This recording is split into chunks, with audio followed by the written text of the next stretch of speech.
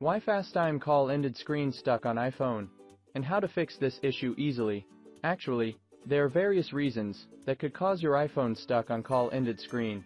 Common ones are software system errors, or your iPhone is running out of storage space, or too many apps running in the background. Now let me tell you how to fix iPhone stuck on FaceTime call ending screen. Solution 1. Force restart iPhone. If your iPhone's stuck on call end screen, and you can't shut it down, then you can force restart your iPhone. For iPhone 6 or earlier, press and hold the power button and home button. Keep holding both buttons until the Apple logo appears. For iPhone 7, you need to press and hold the power button and volume down button, then keep holding the buttons until the Apple logo appears.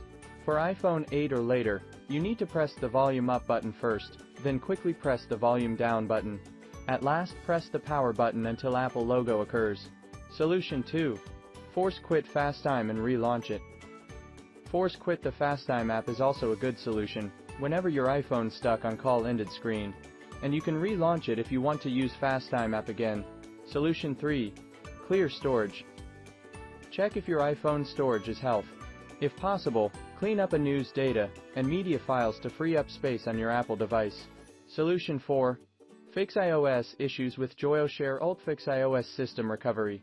More than 150 problems can be solved with Joyoshare UltFix iOS system recovery. Its utility capability extends to all types of iDevices, so no matter you want to fix iPhone stuck on call ended screen, FaceTime screen share not working, iPad won't turn on, or anything else from your iOS device. Moreover, Joyoshare UltFix is very easy to use. It with a simple operation interface. Just click a few buttons to easily solve the problems encountered by your iPhone, iPad or iPod Touch. Solution 5. Reinstall the FaceTime app. Reinstalling the app should clear up any issues caused by an incomplete or corrupted installation. It is also a good solution for you to have a try. Solution 6. Reset all settings. On your iPhone, go to Settings, click General, click Transfer or Reset iPhone. Click Erase all content settings button, click Continue, and enter the passwords to confirm this action.